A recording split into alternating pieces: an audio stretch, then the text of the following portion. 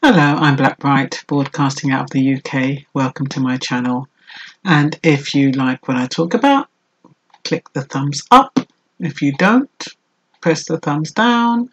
And if you want to subscribe, you can. And if you want to share, you can. This is an open forum. You can engage with the subscribers. They're very good at going back and forth with information and responding in a respectful way. So you're welcome to do that. Today I wanted to talk about Trump, Prince Andrew and Boris Johnson. And why would I waste my energy and my breath talking about these three? Well, because I think they represent society today. And, not because they're in positions of power. It doesn't mean they're not human. Technically, when they hold those positions, these are people you are meant to look up to. These are people who set the standard.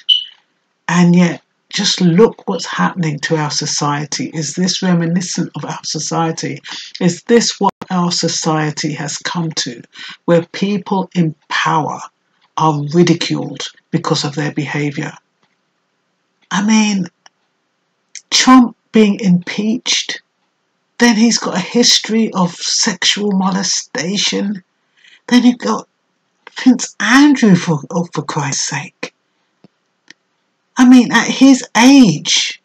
And do you notice how everybody's jumping on him? The media. If they could crucify him, they would. But in comparison, well, I don't even know if it's in comparison. I don't even know whether you can compare ills. Compare bad behaviour, I really don't know. And then you have Boris Johnson, known by his wife as a philanderer, but worse than all of that, because he's governing our country. He has sent out really, what kind of remarks will I call them? Insults. And then he claims it's satire. When you use satire, you use satire to improve. It's a way of exaggerating foolishness and trying to get people to change their behaviour by the way you criticise them. So you criticise them in a way that's supposed to be jokey, but what he says isn't funny. What he says isn't funny, so it's not satirical at all. He's like a typical Brit who says what they mean and then they say, oh, I didn't mean it like that. Oh, you're too sensitive. Why'd you take it that way? Oh, it wasn't meant like that.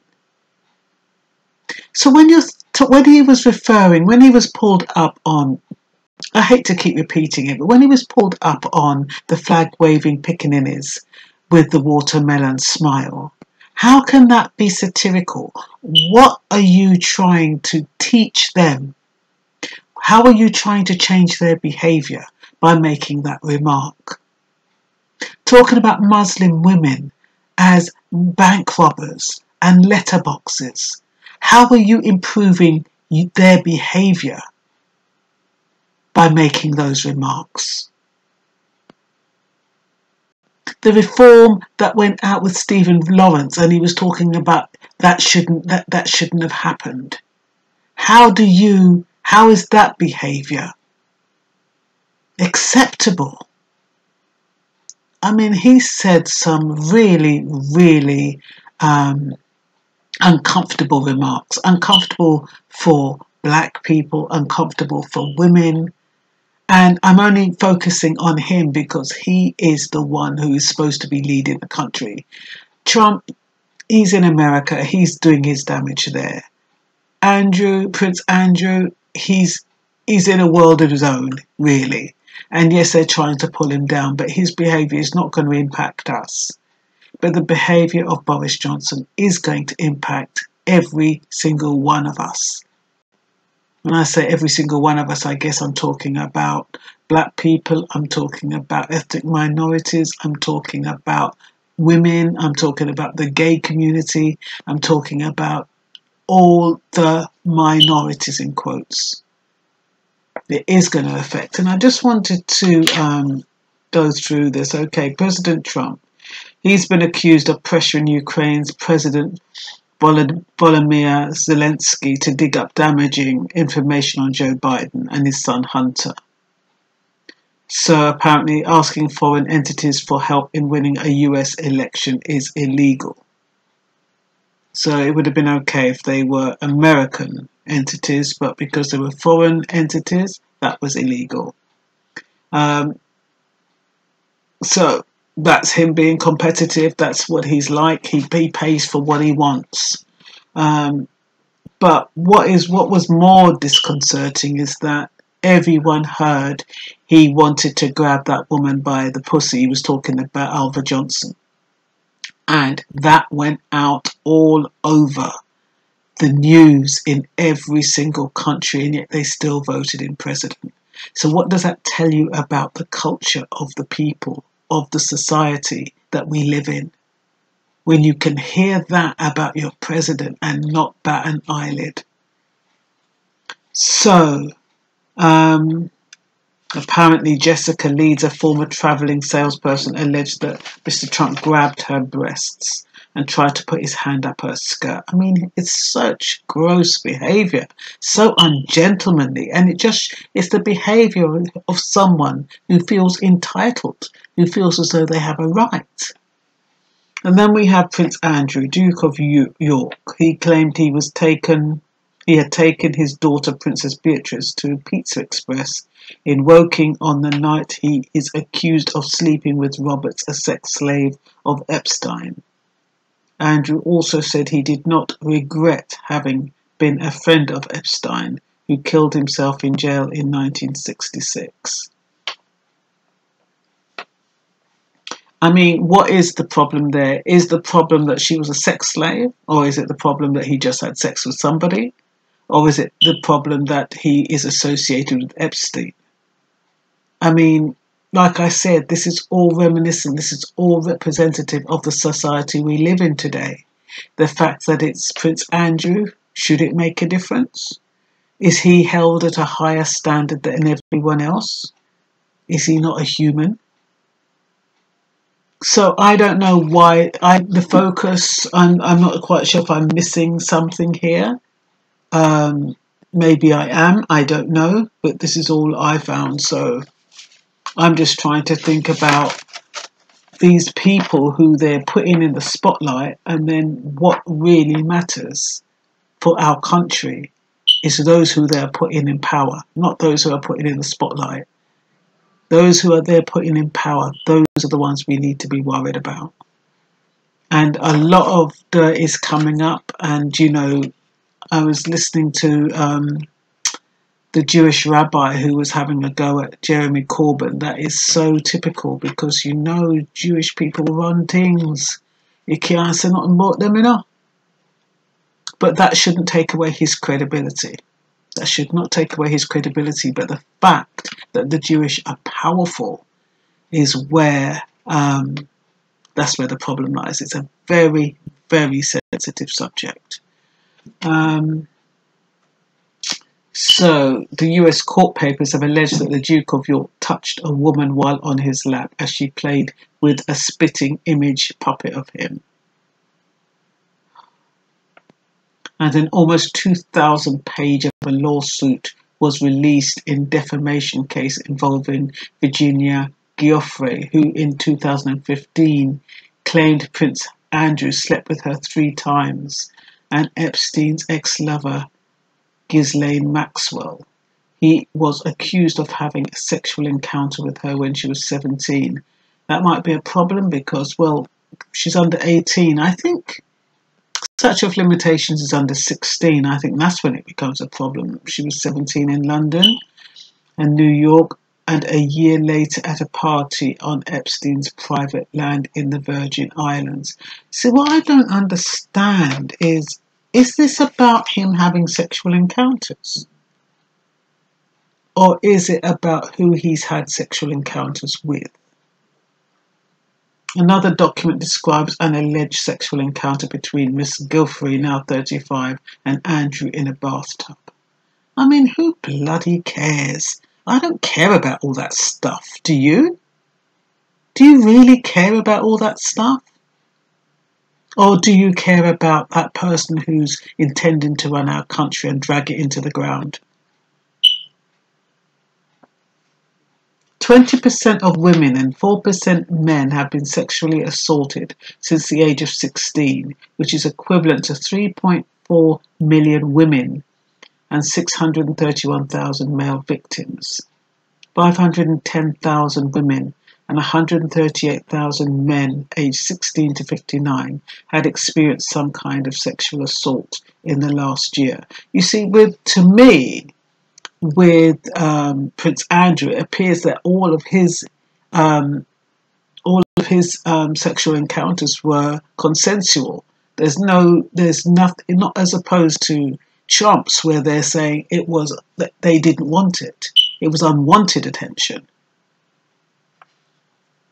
So I don't know. But this Boris Johnson, he's been called a philanderer by his ex-wife, i.e. a man who loves women and is always dating other women. Boris's second wife has always put up with her husband's philandering.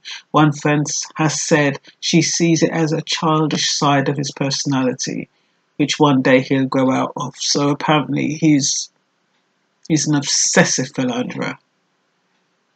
So Boris philandering along with Donald Trump and Prince Andrew does not bother me, but Boris Johnson taking on the race to presidency or prime minister, it does bother me. Boris represents a large part of our British society who insults individuals and then pretend it wasn't meant that way. People are being too sensitive. They have a chip on their shoulder. That's what we're told. In 2000, Boris Johnson claimed McPherson's reforms were wrong. In 2002, like I said, the Africans as flag-waving pickaninnies. See, in 2018, Boris Johnson compared Muslim women to bank robbers and letterboxes. And a Tell Mama reported that these comments were directly linked to a 375% rise in anti-Muslim hate crime. The thing is, these people, they've got the power to speak.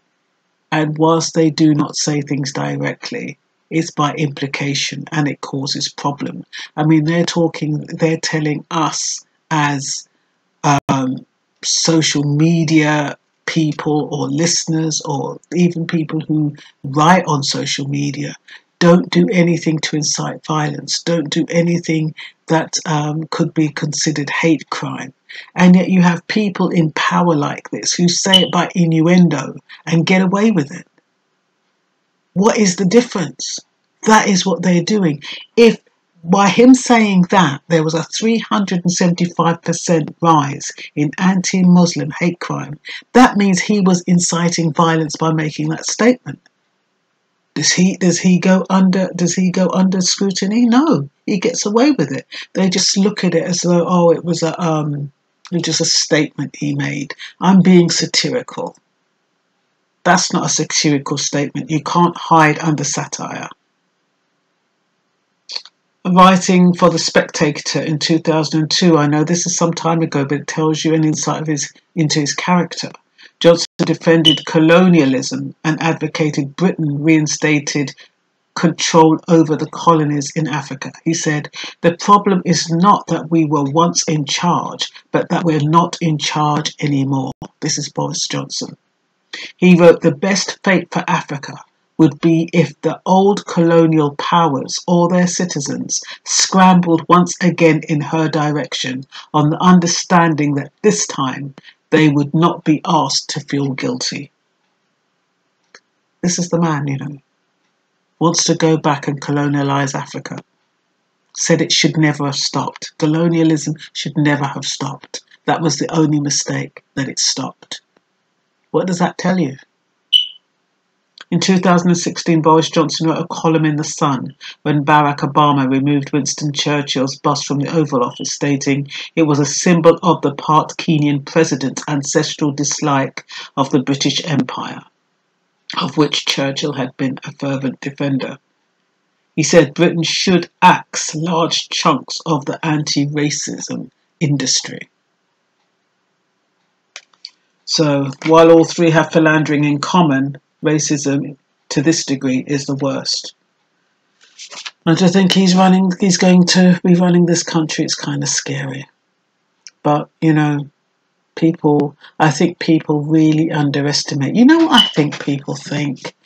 I think people, you know, because I have some pseudo-racists at work, and I think that they, when they think about Boris getting in, I think somehow they think he can magically wave a wand and get rid of all the immigrants. Their total focus is on the immigrants, and they love his little snides and they love his satire.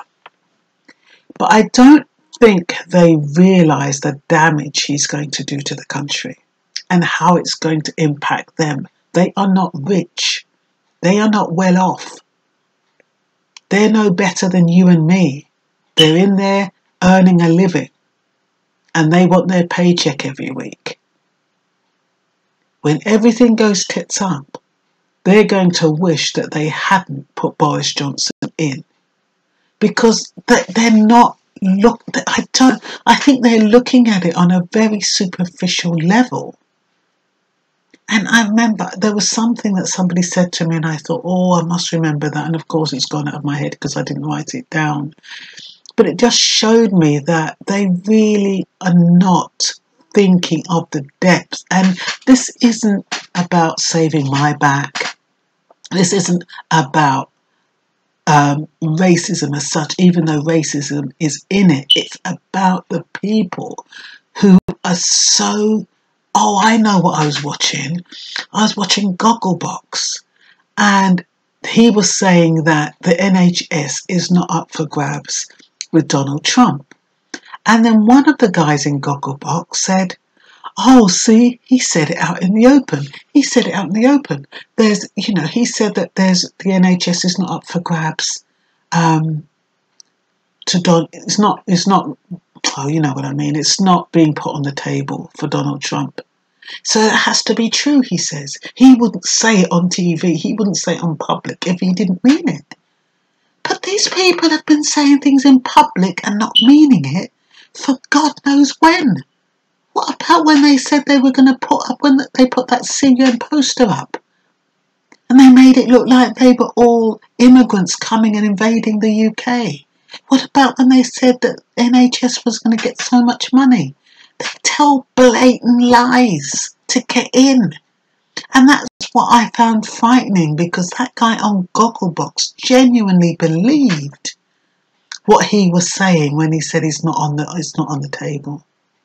And another one said something, because they were showing that debate between Jeremy Corbyn and Boris Johnson. And I'm not telling anybody to vote either way, but I'm just saying you cannot take what they say as gospel. You have to look at their character and the history. You have to look at their behaviour. How can you just sit there and say, oh, if he said it, that means it's true? I tell you so, and what frightens me is that these are the people who are going to be voting him in, who haven't got a clue, and they think that it's going to be okay, that what he's saying is right. They're the same ones who are going to be suffering when the NHS goes to the Americans. Same people. It's scary how naive people are and how trusting people are. It's absolutely scary. But I'm just one little woman in this big, big world. What can I say? What do I know? I'm just ranting, I guess. I don't even know where I'm going with this, but that's all for now. I am going to throw in the towel. Goodbye.